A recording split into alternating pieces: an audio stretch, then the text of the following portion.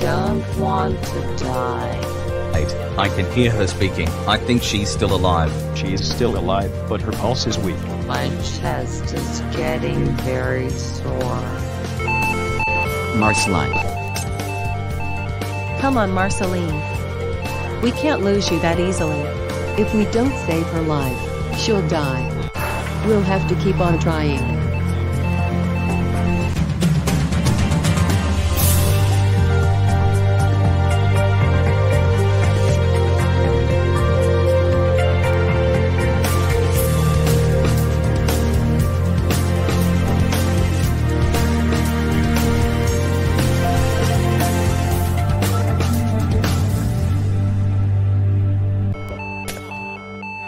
So, any changes?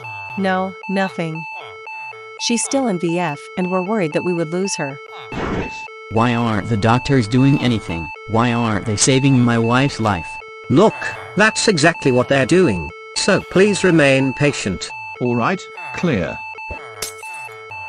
Nothing's happening. She's in VF once more. We need to try again one more time. Clear. Wait, I think we got a rhythm. Oh, thank God. Alright, her condition is beginning to stabilize a bit, so we did it. Well worked, team.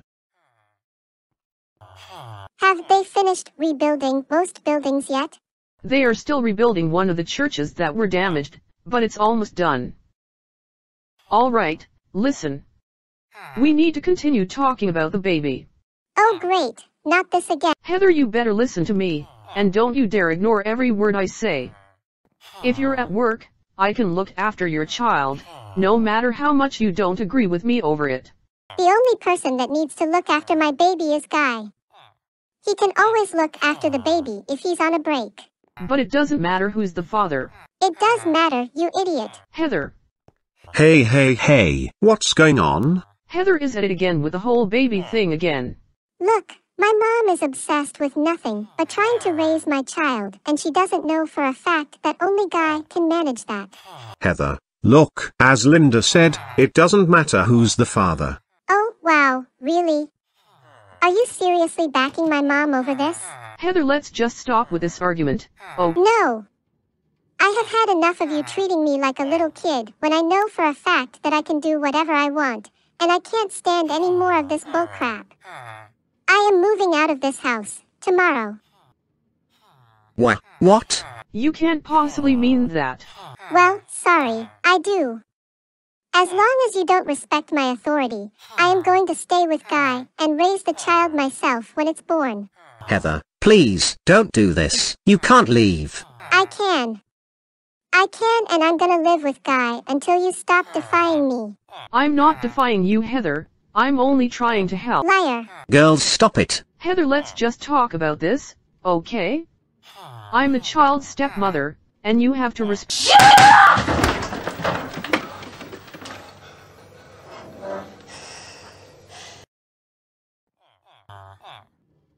What do you want? How did you manage to find me? Hello Dennis, I'm Jeffrey Manning from the CastleBush Police Department. I would like to speak to you in connection with the murder of Donna Raynor. Are you arresting me, right? Is this what you're doing to me? Alright, listen, I did not kill Donna. I was only pretending that somebody else was responsible, and I forbid you to charge me with— Alright, that's enough. You're coming with me to the police station. So Dennis, you have apparently held Donna captive in a barn and stabbed her to death. Is this true?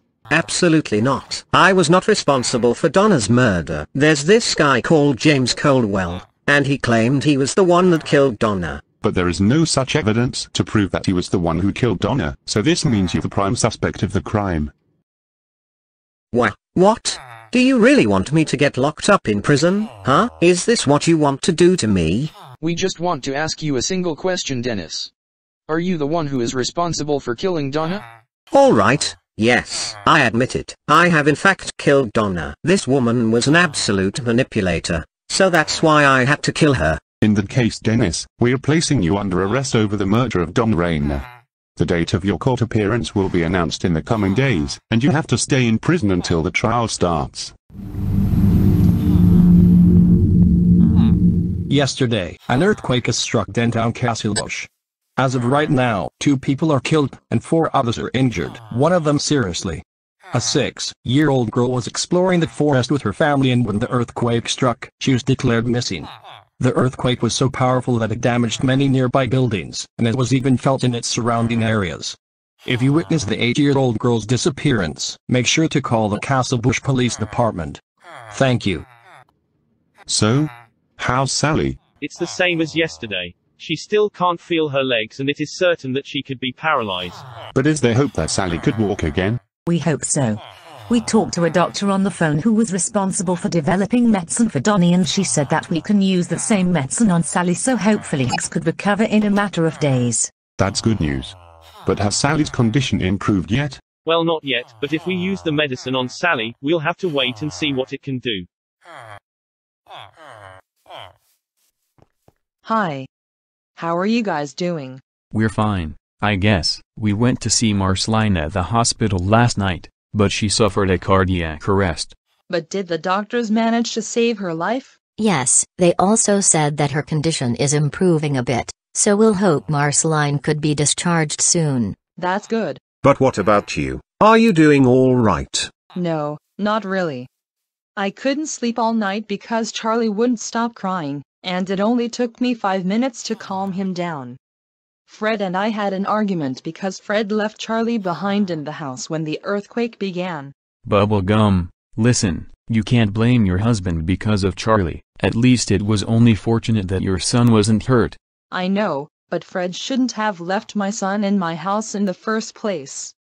He could have died. We'll talk more about this later, but in the meantime, would you like something to eat? Yeah, I guess. I would like some bacon pancakes, please. Coming right up. What are you doing? I'm moving out of this house, and I will not move back there until you respect the fact that Guy can raise the child. Heather, please. You can't just move out because of the baby. It's for your own good, Mom. I can't stand all of this nonsense, and I'm packing my things and leaving here. Look, can we at least just talk about this? There is nothing to talk about. I don't care if you want to raise my child too, because it's not yours. Guy is the father, and that's the truth. I'm leaving. Heather, stop. Get out of my way. You can't stop me from leaving here. Heather, please don't go, okay? You're my only daughter, and you can't leave us. All I wanted to say is, I'm sorry. For what? What are you sorry for? I want to say sorry about the baby, that's all. I didn't even know Guy's the father because I haven't talked to him about it yet, and I still have the right to be the stepmother. Please, Heather, I just don't want you to go. She's right, Heather. Please don't go. We can talk about this and sort it out. Too late. I don't want to talk to you anymore, and I'm not caring about all the bullcrap you gave to me. I'm leaving. Goodbye. Heather, you can't do this. Come back. Please. Too late. She's gone. We have to sort things out somehow.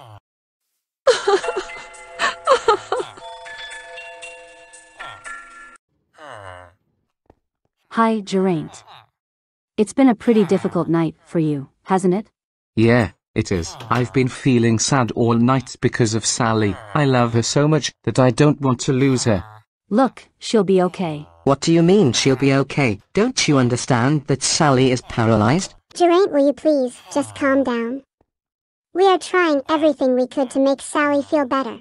But what about her legs? How are you going to manage to make her walk again? Look, I don't know. I haven't told Owen about it yet. You just have to calm down and be patient. Are you guys all right in here? Everything's not all right. Sally is paralyzed and she is going to be in a wheelchair for a long time. Stop it. All right, Natasha and I have to go. We'll let you know how Sally is doing.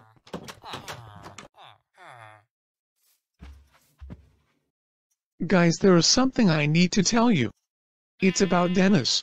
And? Did the police manage to arrest him? Yes. The police said Dennis was hiding in your home drive. You know, The place where I saw Dennis kidnapping Donna.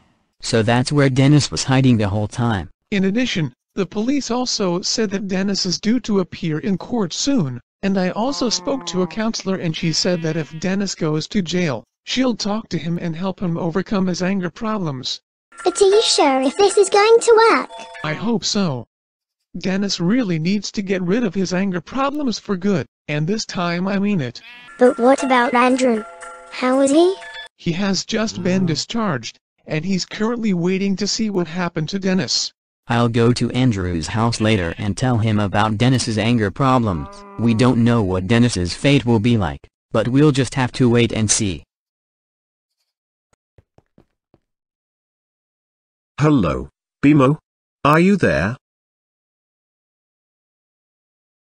Oh my god. Surprise. You came just about time, Jake. What are you doing here? How did you get to my house? I know I hate to scare you, but I think it's about time for us to have a chat. Do you remember this woman called Alice Scott?